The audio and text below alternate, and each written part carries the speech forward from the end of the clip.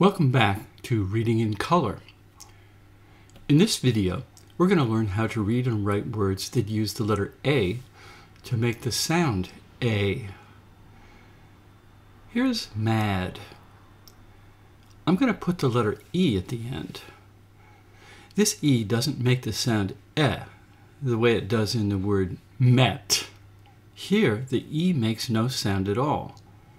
And because it makes no sound at all, it's called a silent E. And that's why this E has no color. If we put a silent E at the end of the word mad, it does something magic. It changes the sound of the letter A from A to A. The word now has 4 letters, but only 3 sounds, because the E is silent. The sounds are A, D, and the word they make is made. Let's switch the D for a K. Now the sounds are make, and the word now is make. Switch the M for an L, and the word is lake. Switch the L for a C, and the word is cake. Finally, switch the C for a G, and switch the K for an M.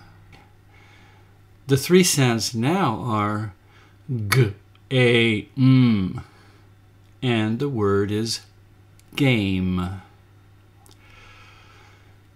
Now I'm going to show you a picture.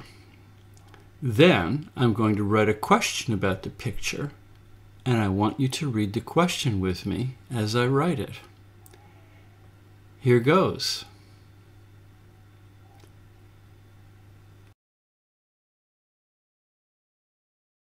Is it safe to skate on that lake?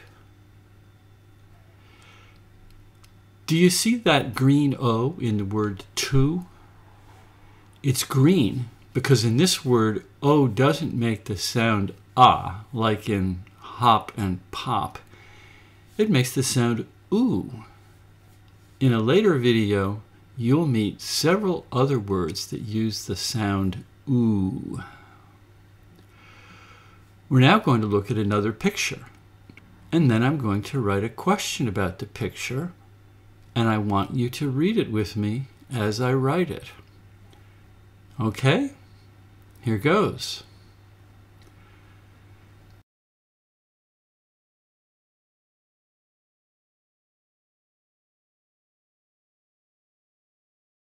Did the rain on that lake make this cat glad, sad, or mad?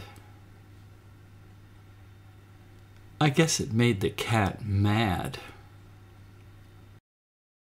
In our next video, we'll learn some more words that use the letter A to make the sound A.